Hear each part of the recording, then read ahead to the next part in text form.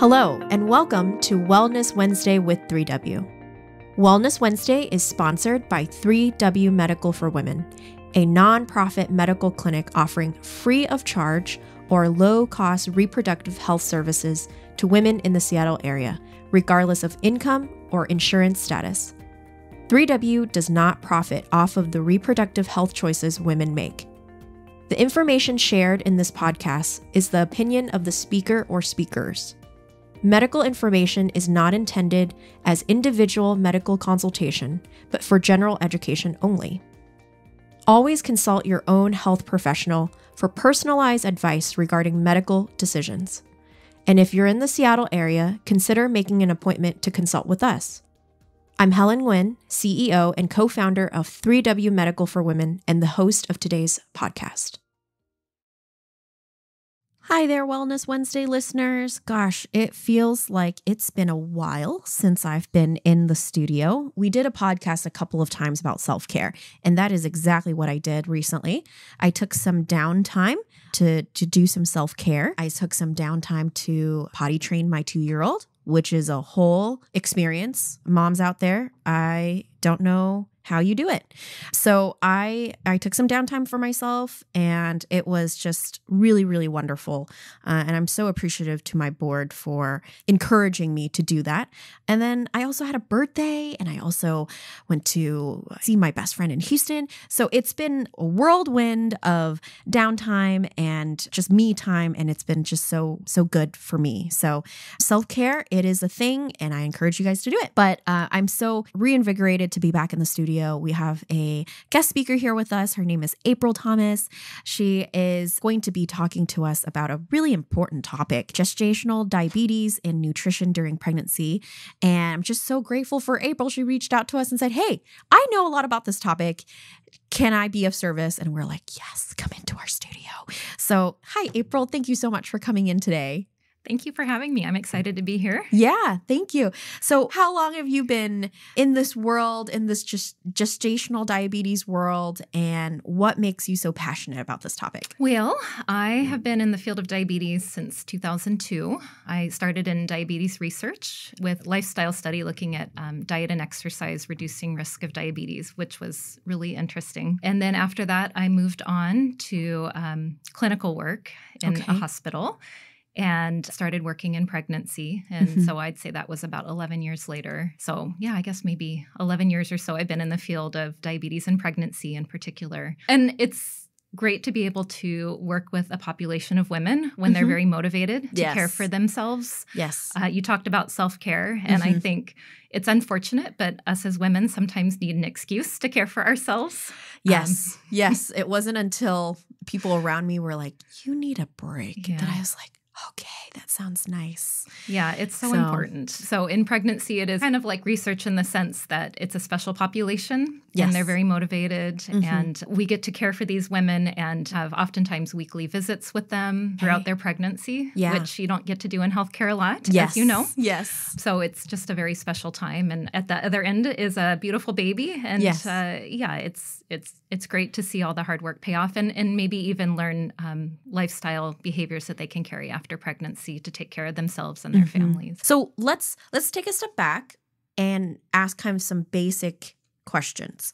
What is gestational diabetes, and what are some warning signs that someone that isn't pregnant should be aware of before they get pregnant? So gestational diabetes does occur in pregnancy related to the hormones that the placenta makes. And usually that occurs during the late second, early third trimester. So it truly occurs in pregnancy and then it goes away after delivery. Oh, okay. So it's just related to pregnancy hormones. Okay. As far as risk factors for gestational diabetes or what might be some of the things to worry about perhaps, or just to kind of be aware of. Definitely trying to see a doctor once a year is a good idea. Making sure that you don't maybe have diabetes before you're pregnant. If that's the case, then that's really helpful to know. I would say some of the risk factors of developing diabetes and gestational diabetes, actually, there's quite a few. I wrote them down because there are so many. So there's certain ethnic groups that are at higher risk for developing diabetes and gestational diabetes. Asians, African Americans, Hispanics, Native Americans, or Pacific Islanders have a higher incidence of gestational diabetes. Oh, that is so interesting. The population I work with, I would say maybe 70% are Asian or Indian patients. That is so interesting. Yeah, so it's very prevalent. Oftentimes people think diabetes develops maybe if you're overweight, and sometimes that does occur. It's certainly a risk factor. It increases your insulin resistance, Yes. which is aggravated by those placental hormones. So that certainly makes that worse. But it's not just about weight. There's a lot of different factors, particularly ethnicity. Family history plays a huge part. So I'd say those are the biggest risk factors. Age plays a part. So as you get older, you're more likely to develop gestational diabetes. If you've had a large baby in the past, that makes you more likely to develop gestational diabetes. Okay. Is it about our diet? Is it the rice that we eat for Asians? Well, yes. And I would say, again, I don't think it causes it. Okay. Usually there's a family history. Family history. So most of my patients have mothers or fathers or grandparents that have had diabetes. However, many of my patients are vegetarian. Oh. And again, usually a lot of rice. Yes. Yeah, it is. Yeah. And, a vegetarian, again, coming from research, vegetarian diets can definitely lower risk of diabetes if they're high fiber, healthy fats. If it's not done right, then it can make blood sugars worse. Yeah. So someone like me, I'm using myself as an example, as I do a lot of the times in these podcasts. So I have a family history of diabetes. My grandpa on my mom's side. My dad's side, we don't really know too much, but I have insulin resistance. So would I have a higher risk of getting diabetes? Yes, absolutely. If I ever got pregnant? Yes, absolutely. Oh, wow. Yeah. My sister has been pregnant twice, and she had to take those glucose tests. Yes. And she's passed them every time. Yes. So she probably doesn't have as much insulin resistant issues than me. Probably. Do you happen to know, is she like physically active? Yeah, she's pretty physically active. Yes, she's much thinner than mine. Yeah. Well, going into the research, it was interesting because, again, a lot of it does seem to play into, family history and genetics. But I did a little bit of research preparing for this. And actually the one thing that I found as far as if you are at risk for gestational diabetes, a way to lower your risk is exercise. Oh. Yeah, so that seems to be almost the biggest factor in, perhaps reducing risk of gestational diabetes. Yeah, so, yeah. But you're right, weight plays a part. Yes. That insulin resistance is made worse by extra weight. And have you seen a trend of more pregnant women getting GD? Yes. And I think over the last, again, 10 or 11 or 12 or 15 years that I've been in the field, the way that we diagnose it has changed a little bit. Okay. We're screening. When I was pregnant with my first son, who is 17 now, I did not do the glucose tolerance test because I was low risk, right? I don't have a family history. I'm Caucasian. I wasn't overweight. And so I wasn't even screened. Now I believe we screen everybody. Oh, wow. Okay. And a lot of the doctors that we work with actually screen patients in the first trimester, which is not common because, as I said, this usually develops in the late second, early third trimester. Yeah. But by screening these patients, we're finding a lot of patients that might have prediabetes or type 2 diabetes, and they weren't aware of it. Wow. Yeah. We have, in the place where I work, we probably have, none of us are full-time, which is wonderful. But I think we have 5 practitioners, and we're very, very busy and very, very full. It does seem like it seems like it's being diagnosed more. And again, I don't know if it's just because we're screening better or, if it's just because our population is becoming higher risk. Yeah. It could be a variety of things. I mean, it could be in the water. Yeah. I mean, you don't No, we don't know. Yeah, we don't know. Yeah. And again, coming from research, it's so hard to tease out. Yes. When, especially in pregnancy, people are wondering what might cause some of the things that occur, and it's really hard to tease out. Yeah. Do you get a lot of, you say you are interacting with these moms that are very motivated, right? Is there like a grieving process of when you have to tell someone you didn't pass your glucose test? Yes. And, fortunately or unfortunately, I'm not the one that has to tell them that. I just provide the education once they're diagnosed. Diabetes in general it's a very psychological condition because, and our patients in particular, and women in particular, I think we feel like if we could just work harder, then we could make it go away or make it better. And again, I think that's somewhat of a fallacy is, that a lot of the patients come in and they think if I follow the diet and I exercise, I won't need to use medicine. And unfortunately, sometimes the hormones that the baby makes, they override all the hard work that the mom is doing. And their blood sugars are easier to control, but still they need a little help. Not everybody, of course, but I think that's very hard. And I think that's the hardest for some women to come to is that no matter how hard they're working, sometimes things are still out of their control. And I tell my new parents anyways, this is what I've learned as a parent is it's just one of the many ways that I learned that I have some control over my children. But, it's taught me a lot to, just be humble and realize that, I guess, this is a little bit out of my control sometimes. Right. Yeah. Well, it's a scary stage. It's a vulnerable stage when you just find out that you're pregnant and now there's this layered issue that's on top of that and you feel, oh gosh, I caused this. Yes. Or, I can just imagine, I've never been pregnant, but I can just imagine the panic of, is this going to hurt my baby? Is this something I'm going to have to live with forever? Is this going to happen every time? It's like you want to birth your child and give them the best first start. Yes. And then now they have this thing that they're carrying with them. Do you find those types of conversation comes up or? Yes. Okay. And again, I think sometimes it happens initially, at the first visit or maybe the second visit when the blood sugars are a little high and, they're trying their hardest. Sometimes it happens later. So if a patient has been doing this, maybe they were a patient that was diagnosed early and they've been doing this for, 30 weeks. And they're feeling a little burnt out because they've been working so hard. And again, I think with gestational diabetes, we do ask our patients to check their blood sugars 4 times a day. First thing when they wake up and 1 hour after they eat their biggest meals of the day. And again, it kind of feels like a report card, I think, for the patients when they have to do that. It's like one more thing. It is. And again, it's hard because we want the baby to be healthy. We really need to know what the blood sugars are doing. But also, I don't like the idea that the patient has to feel like they're being graded on what they're really trying hard to do. So a lot of it is just kind of listening and trying to meet our patients where they're at.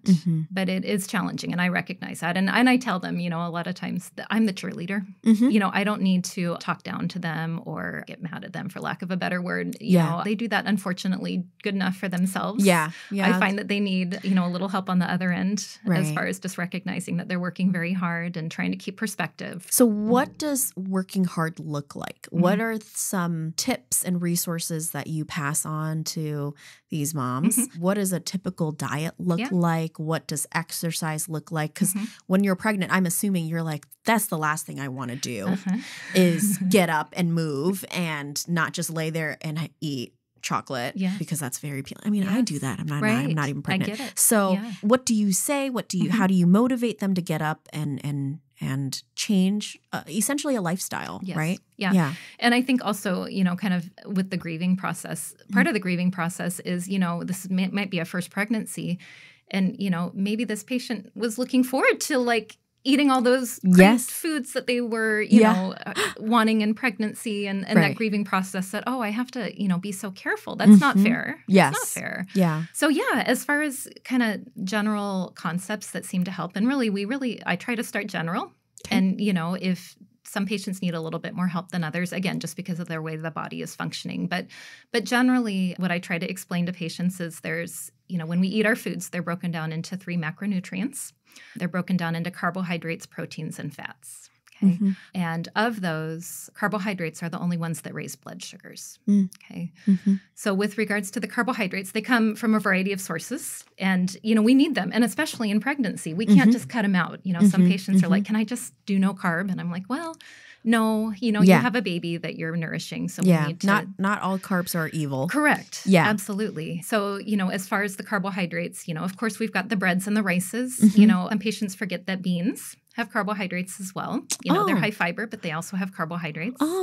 Fruits. All of those are healthy to some extent, but they all raise blood sugars, even if they are healthy carbohydrates. So the type of carbohydrate oftentimes makes a difference.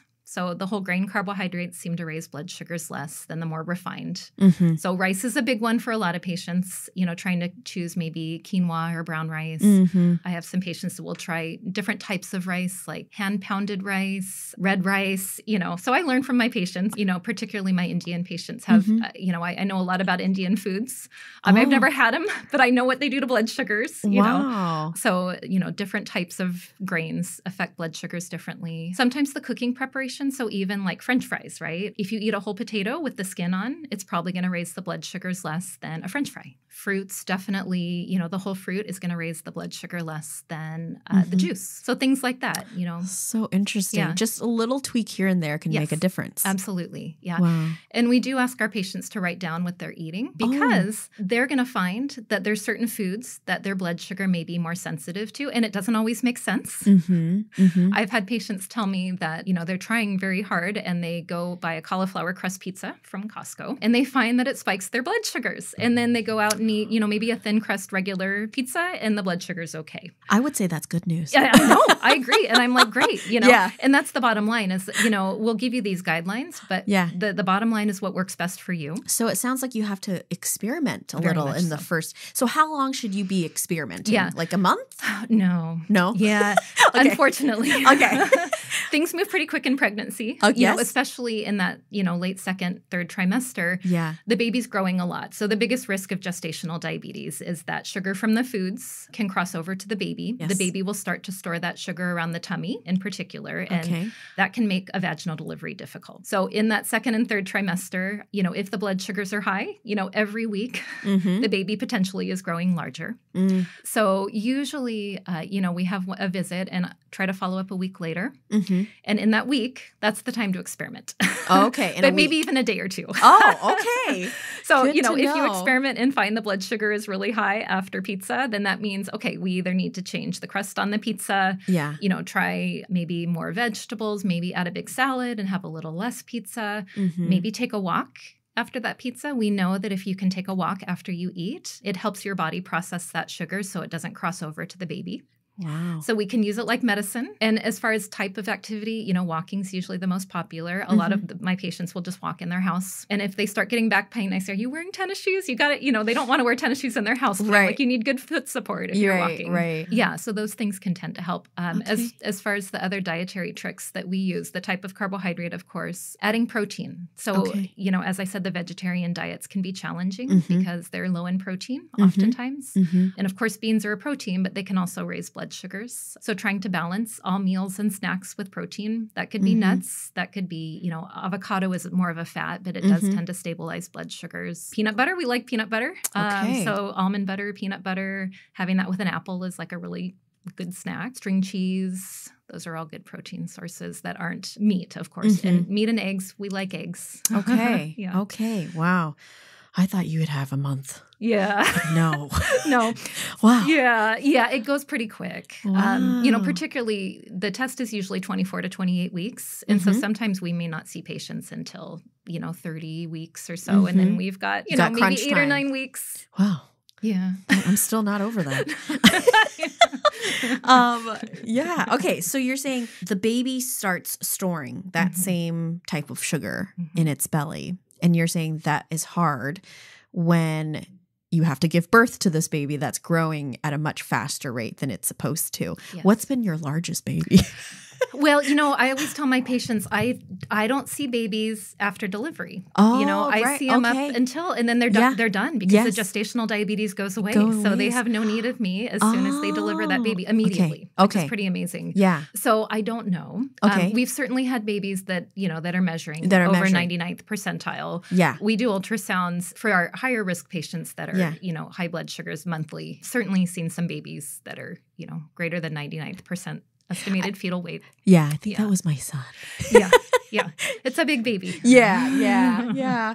And what other issues can GD cause other than spiking sugar, making, having a Mhm. larger child? Yeah. What other issues can it trigger? Well, we do know that, and again, we can't do much about if you develop, we can try to prevent development of gestational diabetes, but just having gestational diabetes places your baby at a higher risk for developing diabetes as an adult. And again, there's not much we can do about that. I don't know if we know enough about the in utero and environment. I'd like to think Mhm. that, if we can keep that in utero environment healthier for baby, Mhm. that perhaps can reduce their risk. The things that we do know is that if mom's blood sugars are high around the time of birth, baby's more likely to experience low blood sugar at birth, just because baby's producing more insulin to try to bring down that sugar from mom. And then once baby's born and producing too much insulin and no longer getting that sugar from mom, baby can have low blood sugar. And it can be pretty traumatic for the patients. I had a patient recently that said her first had low blood sugar, and I think she had said that her baby, needed intervention, and it was, maybe up to 7 days before her baby could finally come home. Oh, geez. Yeah. And that was pretty traumatizing. Sometimes the babies will develop jaundice or maybe some breathing problems if mom's blood sugars have been too high. And those are all treatable. So baby will go home healthy. It's just sometimes it means a longer stay to try to correct that. Yeah. What is your primary message to a mom that she didn't pass her glucose test, and this is all very new? What would you say to her if she was in your office? Yeah. You had a sign in your front room that you showed me, consult room to your clinic, and I can't remember what the saying was. I don't know if you know what it is, but it says something like, you can do anything, basically. Yes. It's possible. Yes. Yeah. So I guess what I would say is, first of all, take a deep breath. I think, of course, again, it's easy for me to say because I'm not the patient. I think a lot of patients, they're capable of it. And, we really try to take away judgment. At least I do. And, I'm not there to shame the patient. I'm there to help the patient, deliver a very healthy baby. It's a lot. I'm not going to say that it's not a lot, but we do have tools and tips to try to make things easier. We will work with you. Where you're at, and most of us in the field, we're in it because we want to help the patient and we want a healthy baby on the other end. And so understanding that, if I don't have a patient that buys into the plan, it's not going to be helpful for the patient. It's not going to be helpful for the baby. So I'm certainly there to meet the patient where they're at. Patients are capable of doing these things. It sounds like an opportunity for a lifestyle change, right? Yes. It could be a wake-up call. It Absolutely. could be like, this should be on your radar, and probably feels daunting at the moment because you're like, I'm having a baby and that changes my life and things are going to change. But this might be in some ways, a good warning sign of what is to come and how we need to just take care of our bodies better. Yes. And yes, to put a positive spin on it, again, usually it's not common for patients to have, weekly visits outside of pregnancy. And we know it takes a certain amount of time to make a new habit. So if you want to put a positive spin on it, really, this is the opportunity to learn these habits and practice them. Right. For some patients, it might be, 20 weeks that they're practicing this. This is definitely enough time to learn a new habit. I don't know what they say anymore, but, usually they say you need to do a habit a certain amount of times before it becomes it's a great opportunity. We can meet with the patients and do that cheerleading and, do those baby steps to get where they need to get. And the good news is the patients will never need to be as strict with their diet and their exercise as they are during pregnancy because they're not going to have that humongous load of hormones on board. But, some of those things like just eating more whole grains, balancing it with protein, trying to get some regular physical activity, those can be really helpful and certainly can at least help to prevent diabetes. And, having gestational diabetes puts the patient at risk. If you look in the literature, you can see that, if you have gestational diabetes, your risk of type 2 diabetes in the next maybe 15 years is maybe a 70% increased risk. Wow. But if you look a little closer, you'll see that, if you're physically active, if you are overweight, losing about maybe 5 to 10%, not necessarily reaching the BMI that your doctor might tell you need to be at. But, again, 5 to 10% weight loss and maybe, about 150 minutes a week of moderate intensity physical activity. That's maybe a 30-minute walk 5 days a week or, even a smaller walk more frequently can reduce that risk quite a bit. Wow. Maybe put you more like a 20%. Thank you so much. I've learned so much because it's just so interesting. As someone who might never experience pregnancy, this is all just really interesting. Just in the last month, April, I've had 5 people tell me they're pregnant. So this is so good information. Yes. So because if they don't pass their glucose pill or test, I could say, this is what you do. Yes. Because it's so important. It could be, I see it as an opportunity to go, aha, I need to change my lifestyle, not only for the stage in my life, but it's impacting someone else. Yeah. It's impacting someone else's health and their future health. Absolutely. And I have an opportunity to turn the tide. I have an opportunity to make a difference. So thank you so much for this information. So cool. Yeah, I love talking about it. I love being in the field. And again, it's just, I love my patients and I learn a lot from them and about just perseverance. Yeah. You're so encouraging. So I'm not patient. I should go to you. But anyways, I'm sure you can give us some more links and literature so we can post on our podcast. Thank you so much. I'm sure we'll have you back again. And thank you so much for spending time with me today. It was a pleasure. Thank you for having me. Yeah. For more information about 3W, please visit our website at 3wmedical.org. That's the number 3, the letter W, medical.org. From there, you can learn more information about the services we provide, book an appointment, or make a donation if you'd like to support our mission. You can also call our office at 206-588-0311. That's 206-588-0311. If you like this episode, please share it with others and consider subscribing on your favorite podcast platform so you never miss an episode. Thank you so much for listening, and until next time, stay healthy and be well.